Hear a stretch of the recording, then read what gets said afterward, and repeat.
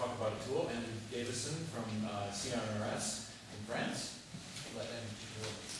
Okay, hi, thanks.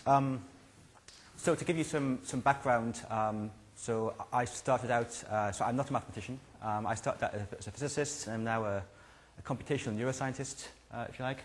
And I do modeling and simulation of networks of neurons in the early sensory systems, mainly the visual system and the olfactory system. And it's interesting that John's here. So a lot of my backgrounds use images I've taken from which are CC licensed images. However, a lot of these are share-alike licensed, so I don't know if that means that this presentation can therefore be shared without a share-alike license. So, if you share the total presentation, it doesn't have to have the underlying license. If you were to share the source files, they would have to be shared. Okay, that sounds okay. Good. It depends on how many changes. So you can, I can change this to a pure attribution. Okay, so before I start talking about Sumatra, the specific tool, I'll give some kind of context and how I got into this. So of course we're talking about reproducibility, but that's a somewhat overloaded term, and strictly speaking, is this how do there? Is this, oh. Red button. So to some people, many people I've talked to, this is the only real type of reproducibility. So they read your paper, and then they go away completely independently, reproduce your work. And they say, well, this, if you have the original code, you're making the same mistakes as the original author, the same bugs. So that's not reproducibility, that's just mere replicability. In fact, it's really a spectrum, so you can go, this is kind of the easier end, and this gets gradually harder and harder. But in fact, I argue that, in fact, this, in terms of the progress of science, and especially enabling reuse, this is actually the most perhaps the interesting end. And so what I'm going to talk about today is really this part, about reproducing the original results using the same tools, which should be easy, but it isn't always. So maybe I'm talking about replicability, but I mean, it's overlapping. So I don't know how many of you will recognize these kind of statements.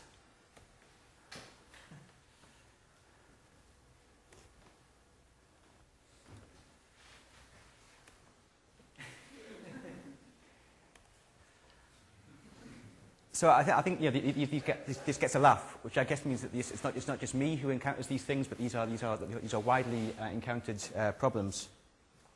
And so the question becomes, given that computers are deterministic, and it should be therefore, compared to kind of wet sciences, biology and chemistry, where you have all this intrinsic biological variability, for example, why isn't it easy to reproduce a computational experiment? Exactly. So I think there are a number of reasons. First is that complexity. So the systems we're modeling are often complex, or the data we're analyzing are complex. And so we end up, and certainly the software we develop to do all this stuff ends up being complex. So you have a dependence on, one small thing changes, you have a big qualitative change to your results.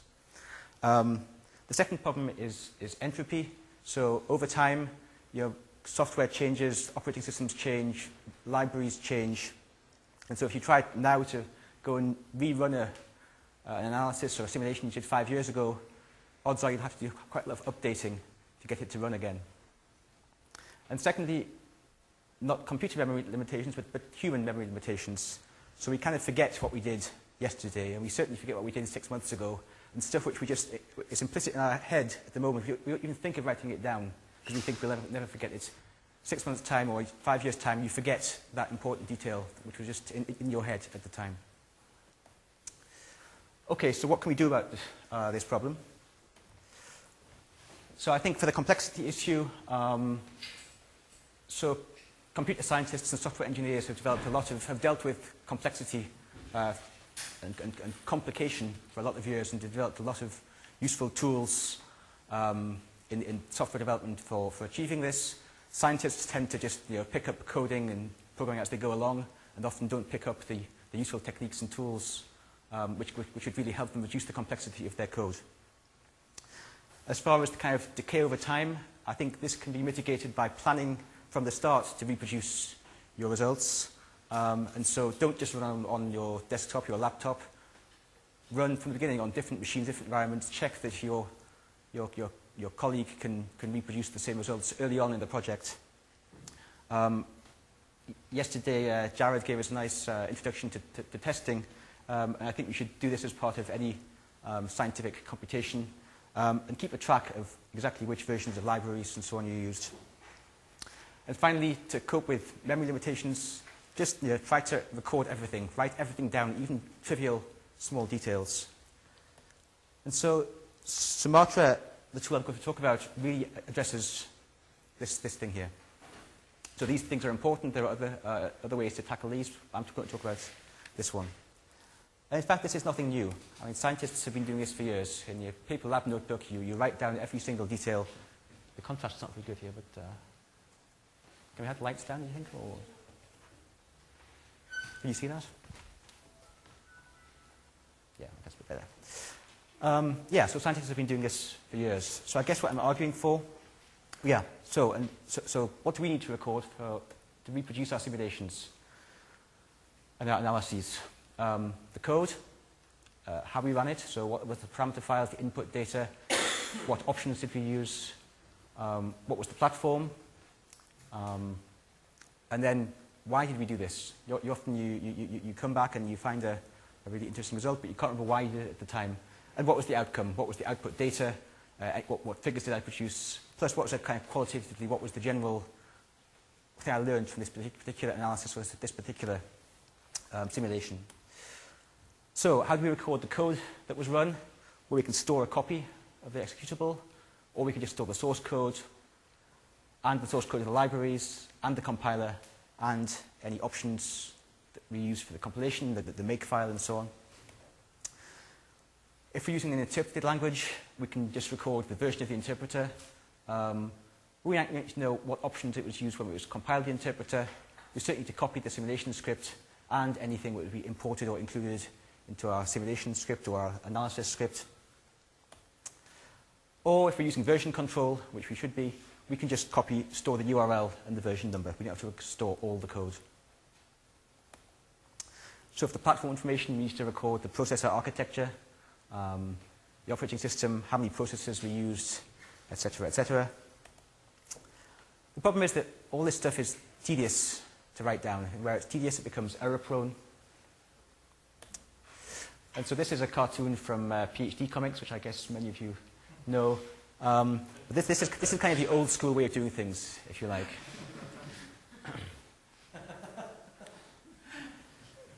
So you actually look at this thing for minutes and keep on finding new things in it, but you get the idea. So since we're using computers and computers are good at automating things, let's avoid this problem by automating it. So we're really talking about an automated lab notebook, which is going to capture all this metadata about our computational experiment. And the problem here is that there's a huge variety of different researchers, and they all have different workflows. Some people use the command line, some people use GUIs, some people run batch jobs on a big supercomputer somewhere. And projects can be just one PhD student working on his own project, or it can be collaborative with a multi-center project. Or you might have any combination of these things at different parts of the project and at different phases of the project. And so what we need to have, we to obviously automate as much as possible. Where you can't automate it, you have to get the information from the user in an easy way. Given that version control systems solve half the problem for us already, we should make sure we use them. We need to support all these different ways of running simulations and analyses. We need to keep a track of what data was produced what data went into this analysis or simulation, and what data comes out. Ideally, this should be not linked to any one particular language or community or tool. This should be a general purpose thing for all computational science. And because of the kind of solo versus collaborative issue, we need to make sure we support both one person working on their own machine and people working geographically spread out. And this is the most important one, is if it's not very easy to use, only people who are very conscientious, so maybe people in this room, but not most of our colleagues, for example, will use it. And even the conscientious will not use it when they have deadlines. So this is the most important requirement.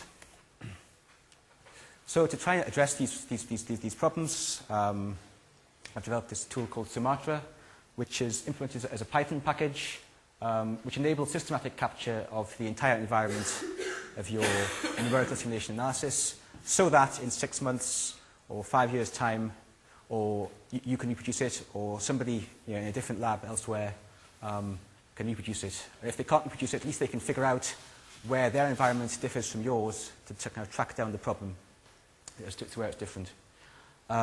So Sumatra, if you use Python, you can just plug this package directly into your own code.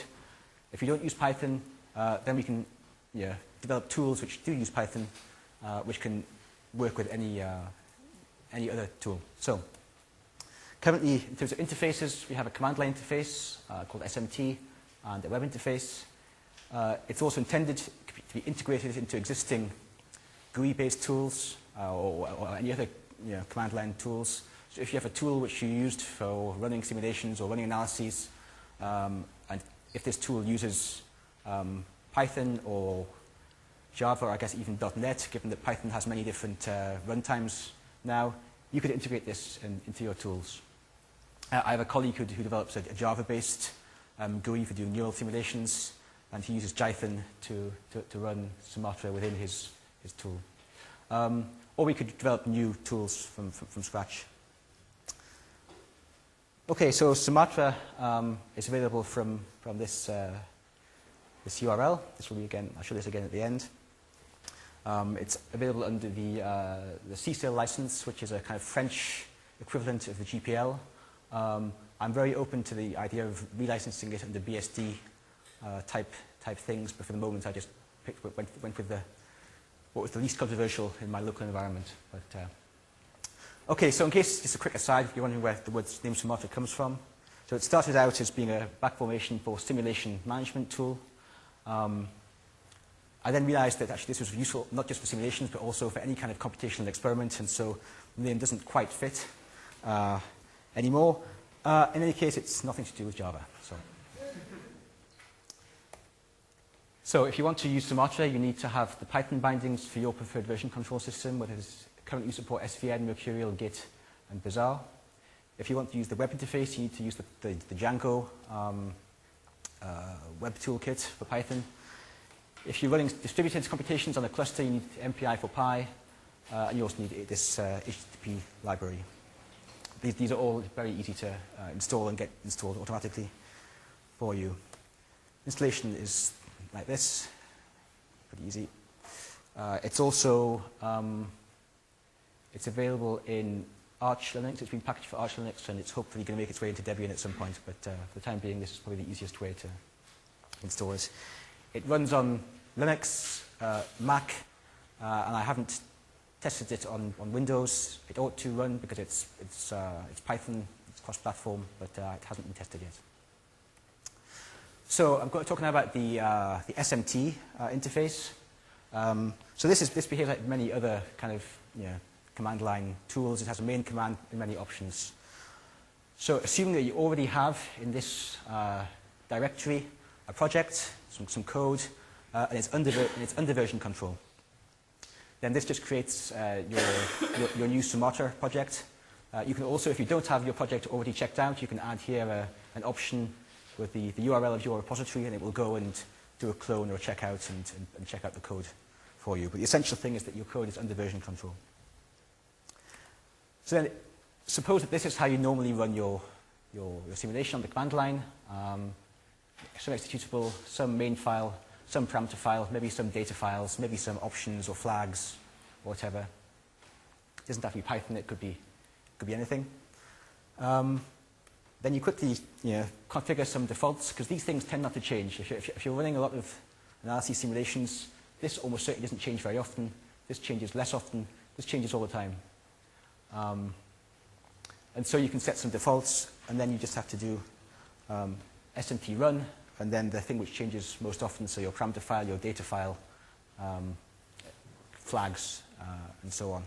And so going back to the idea that it should be really easy to use, you've actually even reduced the amount of typing people have to do. You can also specify these things on a kind of run-by-run basis if you want.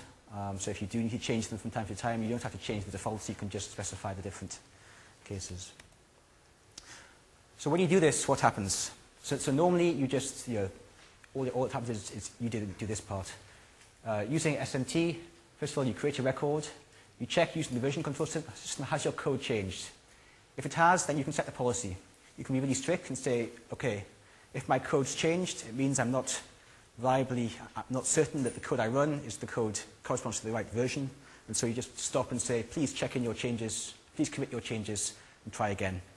Or you can be this gets a bit painful sometimes if you're just making small changes, not really worth checking in, committing these big changes. So you can just tell it, okay, well, just store this diff, which should be small, and keep on going.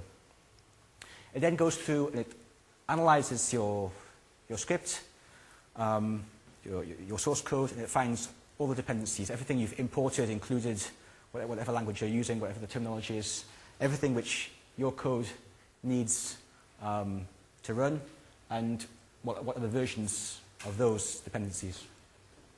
It finds out the information about the platform you're running this thing on, the processor architecture, this kind of stuff. Then it does the run, records how long it takes, then it detects what new data has been created by your analysis, by your simulation. You can add tags to it at the end, then it saves the record. And so now we've run a couple of simulations. We can list what we've run, again on the command line, so the short form or the long form. So we can see an auto-generated label, the timestamp. These things you can add in later or at the time, how long it took. Identification of your code, with the executable, the parameters, data, input and output, how you ran it, whether it was in a cluster or just your local machine, any tags, dependencies, and so on. Yeah, as I said, by default it will auto-generate a label for you, but you can add your own label, for example. To put this in context, Python is named after Monty Python, and so this is a quote from the life of Brian. So the take-home message is you can specify a label and you can specify on the command line, well, why did I run this simulation? What was I expecting to get before I started? And at the end, you can say what was the actual outcome of your experiment. So all the commands, if you don't provide a label, they operate on the most recent thing you did, or you can specify an explicit label for an earlier experiment. So you can kind of go back and comment and add comments and tags to earlier experiments. Yeah, like this. Another nice thing you can do, provided your parameter file, so you don't have to have a parameter file. You can just put all your parameters into your source code. That's fine. I find it nicer to separate out your parameters in a purely declarative way from your code. And provided your parameter file is in a format which Sumatra understands, this is a fairly wide range of common formats, then very often you have this kind of standard default set and you just want to change one or two parameters at a time. So this lets you just, on the command line, change just those few parameters you want. Rather than having to edit this entire file to rerun, you can just modify things on the command line. And the kind of payoff is that when you run an experiment, you can then later on you can go SMT repeat, give the label of your experiment, and it will go and rerun the same experiment, but in the current environment. It doesn't try to recreate the old environment. in terms of the processor and so on, but it does check out the version of the code you had at that time. And it will check if the results are the same, and hopefully you get this message.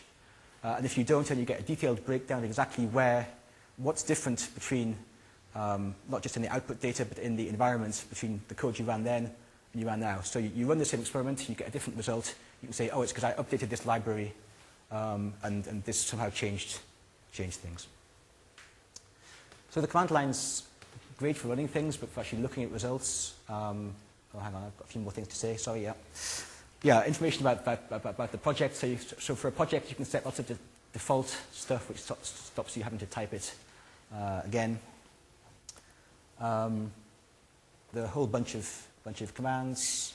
It's all kind of self-documenting. Yeah, so the command line is great for running simulations, but this kind of SMT list, the console is not a great environment for kind of browsing through results you already have. So there's a simple web interface which runs a local web server on whichever port you want and lets you browse through your results later on. So it kind of looks something like this. And if there are any expert web designers who have time on their hands, I'm open to collaboration and to improve this, add some nice JavaScript stuff. But basically, it lets you go through and it gives you some basic information about all your experiments together. Or you can click on a particular tag and see just experiments with that particular tag. Or you can click on the kind of the label and drill down into the detail of the experiment. So again, here we see all the metadata which we've captured about the experiment, the output data files, all the dependencies. And here, so this is a Python thing, and so it uses a number of different heuristics to try and figure out what's the version of each library that you use. And sometimes it can't do this, sometimes it doesn't work. And often it can. And so this is a good point. So here, we haven't succeeded in capturing everything 100%, but even knowing 90% of the context of your experiment is better than knowing none of it. Do you keep hashes of that stuff too? Pardon? Do you keep hashes of that, like of the binaries or the libraries? Or just the version numbers? At the moment, just the version numbers. I mean, this would certainly be an option, but for the moment, it's just the version numbers. So for the data files, we do keep it. We take a hash of the file contents. So if you repeat the same experiment and overwrite your original file, for example, this will know that this was not the file you originally created. So it uses this hash to speed up the comparisons later on. And you can even drill down to individual data files and browse them. And obviously, if these are images, it will show the image. And it has some kind of intelligence. So if it's a CSV file, for example, it will display it as an HTML table. There's various little conveniences. So SMT is great if you because it works with in theory, any kind of command line driven tool. If you're using Python, you get to customize things a bit more. So you can use Sumatra within your own scripts. So here, this is a very simple example. This is a file which basically just generates some random numbers and writes them to file. And so if you want to add Sumatra support to this, so instead of having to run this with the SMT, you just run Python like normal. Then you need to do the following. You need to import some stuff from the Sumatra, so load project and build parameters. Here we take advantage of the ability to actually customize our labels, so we can give our output file a label which is specific to the a timestamp, effectively, generated by Sumatra for us. We can use Sumatra support for understanding parameter files to read in the parameter file, which means that later on we can hopefully do searches, give me just the results which use a certain set of parameters or certain values between this and this, and so on. We load our project, we create a new record, then we do our original run, then we record all the stuff which was done by this, and we save it. So, I mean, the lines in grey are the original code, and the black is what you add for Sumatra. And for a simple file like this is the Sumatra is a lot of code. But generally, your real scripts are hundreds or thousands of lines long, so the Sumatra is really a very small amount of code to add. In fact, for simple use cases, it's even easier. You can just use a nice Python decorator feature. You can import this capture decorator. You wrap your main function with the capture decorator, and then so all you have to add these extra lines, and you get all this stuff that you get also with SMT. So I said it supports various parameter file formats. Currently, these are all simple text formats, so a very simple key value pair, all the kind of typical config ini file format, or JSON. If you have a parameter file format which doesn't match this, using XML or something, it's very straightforward to write a new subclass which can handle your particular parameter file. And if it doesn't understand your parameter file, it'll still work. It just means that you can't use this nice techniques like changing parameters on the command line, or searching by parameters later on. So the tools for finding dependencies, this has to be done on a per language basis. So currently we only support Python, then a couple of neuroscience simulation languages. I plan to add in the near future support for MATLAB, Octave, and R. But I don't use these on a day-to-day basis. So anyone who does use these on a day-to-day basis and would like to work with me on adding support for dependency finding for these tools, I'd be very happy to talk to you. And then once it's found the dependencies, it uses various heuristics for finding the versions. Some are language specific, so in Python it's very common to have this double underscore version, double underscore variable, or a module called version, or a function called get version, so it tries all these things. There are others which could be used. And then some of these methods are generic, so if the dependency code is under version control as well, that's very straightforward. I plan to add the ability, so if your dependencies are managed by a Linux package manager, for example, it can hopefully query the package manager to find out the version. So it links to input and output data, and the intention is this should be very generic, so whether your input data comes from the file system locally, or from a database, or from somewhere on the web, the idea is to have a kind of generic interface to all this. Currently it just supports the file system data. We store the SHA-1 digest of data to make sure that it really hasn't changed. Yeah, and I said this already. And so I talked about the need to support both, one student working on their local desktop machine and large collaborative projects. And so there are multiple ways for Somato to store all this information in a database, both locally, so that this is a simple database based on the Python shelf module, which is simple and slow. It has the advantage it has no dependencies. It comes with the Python standard library shelf. This is the default using the Django Python web framework and SQLite as a backend. It would be straightforward to swap this out with MySQL or PostgreSQL or something like this. And then because normally, quite often, because of firewalls and such like, you can't access databases over the web. And so we have this HTTP-based API which lets you have your records on a remote machine. You can get them from there. So yeah, so more on that last one. So this is distributed as a separate project, Somato server, which you can get from here, from Bitbucket. So basically it's a very simple JSON over HTTP API. So in fact, you don't have to use Somato for this. You could implement your own independent version. In fact, someone has done this based on MongoDB.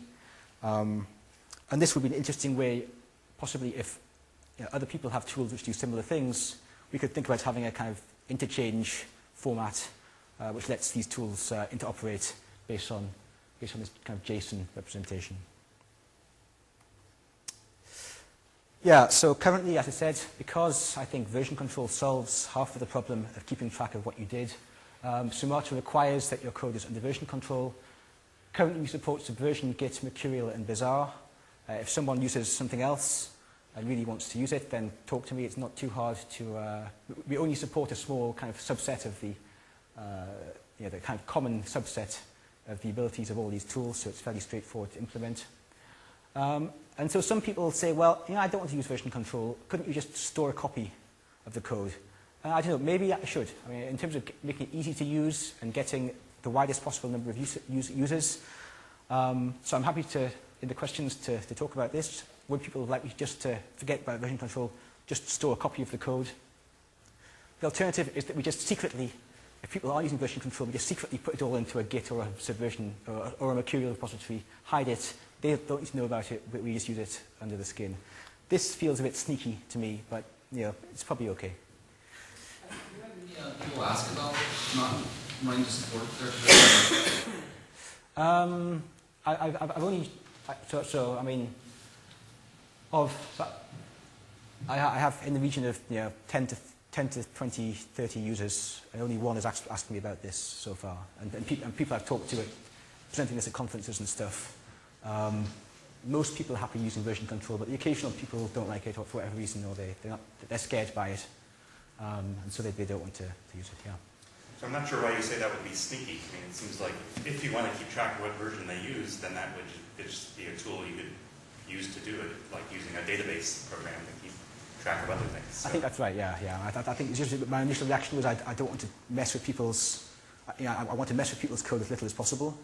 And so I don't want to risk a bug in Sumatra messing up their code somehow. So I've kind of avoided it. I guess once Sumatra is more mature and stable, it's probably a safer option. But for the moment, I try very hard to minimize how much I mess with people's code effectively. So the idea, yeah, I'll come back to that. So I have various plans, and I'm happy to hear of any other ideas people would like to do. So at the moment we don't. So your executable, like Python in this case, or if you currently this is optimized for people using interpreted languages. If you write your own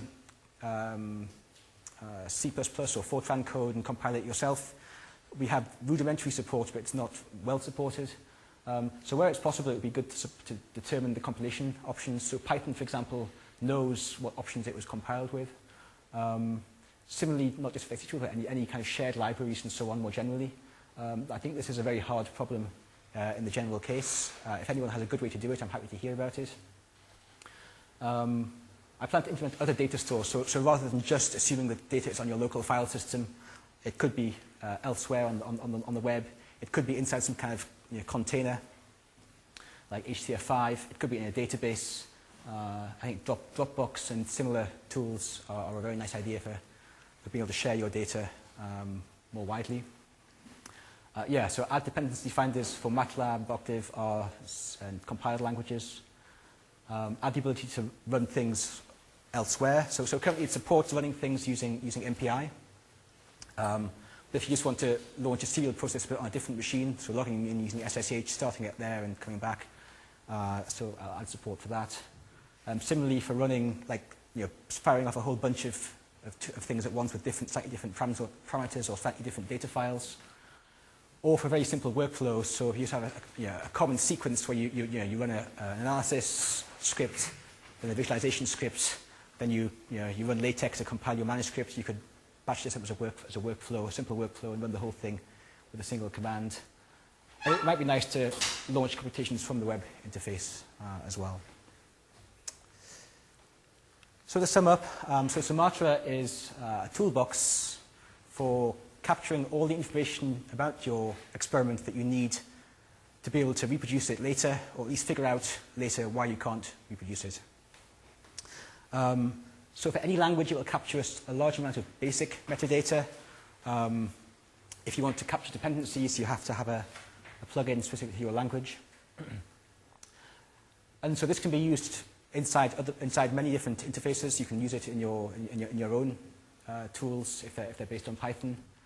Or you can use the existing interfaces like SMT, which has a nice advantage is that it requires no changes to your code, and it requires very minimal changes to your workflow.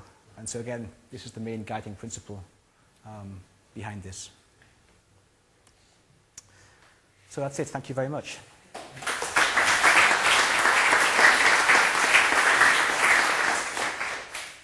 So we have about 7 minutes before the break. So I have a question/feature request. So one of the things I think about when I'm doing a lot of this empirical experimental work is that is branching, right? Because I don't think anyone just kind of goes in lockstep and marches through a process and everything's perfect. Oftentimes what I do is I try one thing, tune another thing, and I have to go back and I want to undo what I did, and then I go to another branch and I explore this and I said, oh no, I don't like that. I go back, and I think version controls already have branching built in. I think it'd be really cool to think about how you can provide a higher level layer of support for branching in Sumatra, both in terms of the command line interface and also in the web visualizing the different branches. Have you thought anything about branching as kind of this thing Sumatra? Well, yes. So Sumatra is kind of agnostic to branching. So I mean, you're still going to want to use your version control tool for everything you use it for now. So Sumatra doesn't support at the moment Git and Mercurial branches. I've had a feature request for this already, and so this will be added pretty soon. In terms of a more complex support for branching, I think I'd need to discuss the use case more in detail. I'm also very happy for people to go ahead and make their own interfaces based on this and play with it, add things. But I'm certainly happy to talk with you about in more detail about that. Yeah. So actually we have a bit of a cool. This is very cool. What are your thoughts about protecting the whole package against changes in the Python interpreter itself and the dependencies, especially not on a 1 year time scale, on a 10, 20 year time scale? So are you talking about using Python as Python is what you're using to run your experiments, or Python as in powering Sumatra? You yourself are using some tools to provide the Sumatra environment. Yeah. And in order to reproduce my research using that environment, I would have to be able to reproduce Sumatra itself. So there's a bit of a bootstrap question, which is nice to address, especially if you want this to do not for reproducibility on somebody else's computer in the next month or so, but archiving over a 10-year time span. Yeah, so essentially, I there are two aspects to that question. So firstly, all you're capturing here really is some metadata. So it's a not too extensive list of kind of key value pairs, and there's an SMT export command which just dumps the whole thing out in JSON format, just in text, easy to parse text format. So it's very easy to kind of get this stuff out of Sumatra and into some different tool. I think in terms of perhaps the most problematic aspect is the links to the data, the output data. And so if your output data is going to some kind of long-term archive, then we might want to think about some. I'm not quite sure. There might be something to think about there, but essentially we just identify the kind of output, where your output data goes to, and then we identify the path within this, whether it's a file system path or a database query which retrieves this particular data, and then we have the hash so that we know that this is actually really is the real data that you produced at the time. You can also move data. So for example, in the file system, we store the kind of root directory as a separate parameter. So if you want to move all your data, maintain your kind of tree, you just move it somewhere else. You can just change the kind of the root path and move it around. But I think your main point with regard to Python powering Sumatra is that we can dump this whole thing out in text format and share it with somebody else that way. Yeah. So my question is about Sumatra's ability to detect consistency between experiments. So I know you said at the beginning that your presentation is more about replicability. Yeah. But so say you're running a heuristic or a simulation. Oftentimes when you rerun the exact same experiment with the exact same parameters, you might have numbers which are different, but the results between both experiments are very consistent. So a diff, might say, hey, these are completely different, but in fact, the experiments could be, give you basically the same result, though in different numbers. So does Sumatra have any kind of features to detect this kind of stuff? At the moment, no. This is a very hard problem. So this is a problem which I encounter a lot in doing neural network simulations. So often these kind of networks of cortical neurons are operating in a regime which is very high-dimensional, very close to chaos. And so you find that very small numerical differences, if you use a slightly different integration method, for example, then you might get the same behavior for the first 200 milliseconds of simulated time, but then things diverge and very quickly the kind of detailed data looks very different. But often the statistics of the network don't change. The stats are the same, but it's just the details which change. And so there are many, this is a very active research area in its own right. How do you detect whether a quantitative difference is significant qualitatively? And so I guess as tools come out for this, Sumatra can incorporate them, but for the moment it just uses the very simple naive diff approach. Okay, let's thank you, Andrew.